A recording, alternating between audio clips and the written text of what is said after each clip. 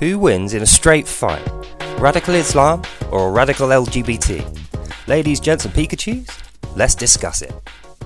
Well, it's an interesting question, isn't it? Who would win in a kind of theoretical boxing match, if you like, an ideologue boxing match between the LGBT extremists and the Islamic extremists? If you put them together and you let them have it out, you know, with minimal police supervision, what would the result be? So that's kind of like what we're going to be looking at today, because of things like what's happening in the East End in London with the Trocadero being remodelled into Europe's biggest mosque, which obviously is going to upset the locals, being as it's probably Europe's biggest and most vocal gay and LGBT population.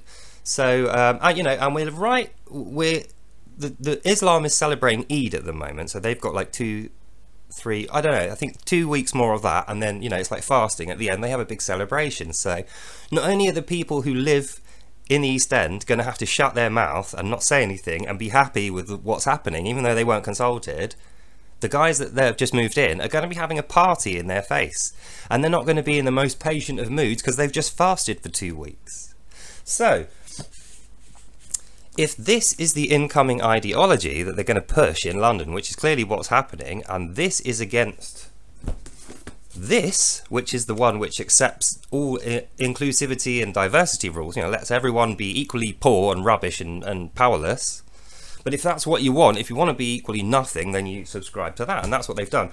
So I wonder who will win. I don't want to make any, for once, I don't want to make any premature predictions. This isn't really an obvious one. I think in the outset, in the outlay, it's going to be the mosque and the Muslims that win. Obviously, they've just moved there, so they're expecting it to be, you know, they know they're not going to be well liked by the locals, so they're expecting that. They'll deal with that. But then as time progresses, it'll be interesting to see what the counter plan is, because people live there. What are they going to do? Move out? We hate these new, you know, you've moved our enemies on our doorstep, they're going to say. What are we all going to do? Move out? Of course they won't. They'll want to stick around and they'll want to fight their corner. I think this must be Sadiq Khan's plan. He must be trying to weaken the government and make the government look really bad, because he's planting the seeds of riots and discord later in the year, and there's going to be nothing anyone can do about it. He's the guy who's holding it up. He's the guy in control of it. So, you know, if he's got support in the government, maybe elements within the government are trying to get some sort of plan moving. I don't want to call it a coup. I don't know yet. I'm just speculating, but the obvious signs are there. So anyway, how do we go about avoiding this? Well, you could, like I say, you could go with the communism doctrine, which is seemingly what some elements of the government have done, where everybody's allowed in as long as they play nice, you know, and the guys who set the play nice rules are obviously more equal than everyone else. So it's kind of like, it's Orwellian, put it that way, if you read Orwell. So how do we get around it? Well, like me, you can be a Christian, and then you obviously have your own laws and your own rules. It's kind of like Sharia, but it's the ones this country originally, traditionally was built on, rather than some other countries' rules. So this is our Sharia, if you like, and that's what I think we should do. So I do that, and that's obviously based on an even older law than Sharia. It's based on the Hebrew Tanakh, you know, the Hebrew law, and expressly forbids the teaching of sex to children and things like that. It expressly forbids putting a large angry population of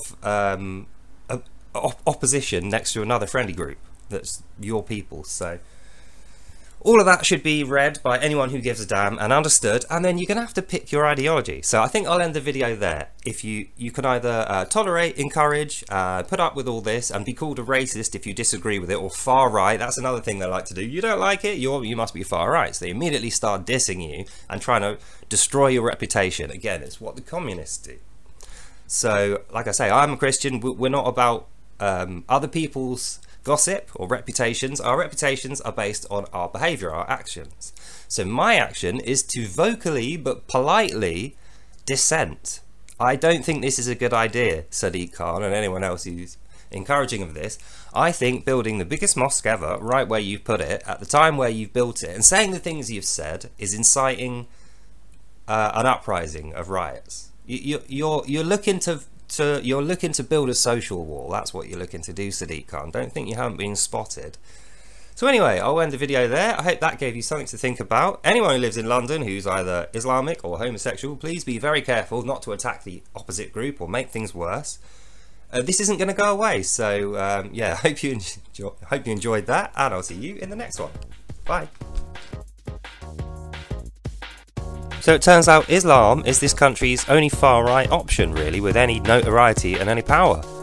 So maybe that's something to consider if you are far-right. I mean, I don't know anyone who is, but there you are. That's the truth of it. So see you in the next one.